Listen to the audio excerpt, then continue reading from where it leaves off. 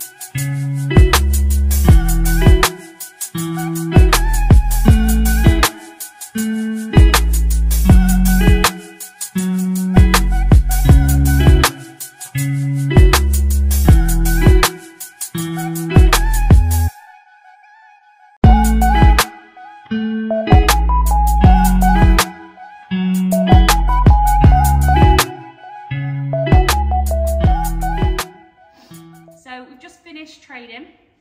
I would give it a 3 out of 10. I didn't really enjoy it. In enjoyment, not hardness. In enjoyment, yeah, 3 out of 10. Hardness, I'd give it a 3 out of 10. It was an easy session, yeah, wasn't it was definitely easy. Yeah. Just to wean ourselves back in. Yeah, maybe it doesn't help both being so flat and miserable. Yeah.